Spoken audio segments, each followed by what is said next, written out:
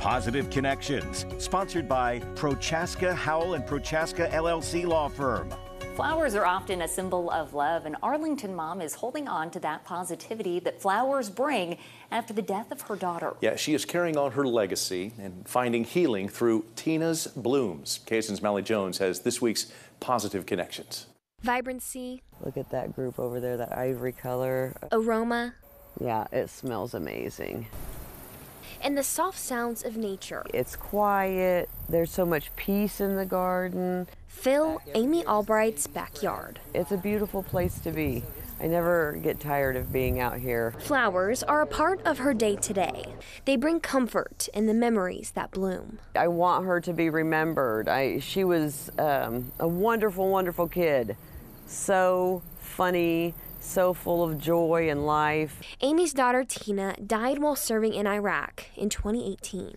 It is the most devastating thing that you can possibly imagine. In the midst of heartache, the flowers plant hope.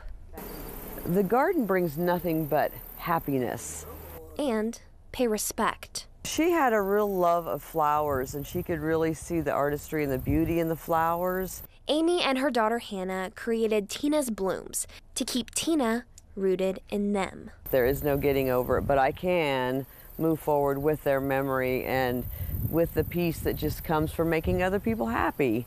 Taking the flowers outside the garden and sharing the beauty of a bouquet is fulfilling. It's so life-giving.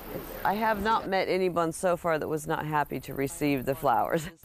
The characteristics in the garden keep Amy blossoming. So much fun to learn. And continue a legacy passed on to anyone who gets presented with a flower. I'm absolutely in love with these. Amy has big goals for Tina's Blooms. She wants to expand it to become a place where people come and pick flowers, make bouquets, relax, and feel the peace that she feels. Here for you, Mally Jones, KSN News 3.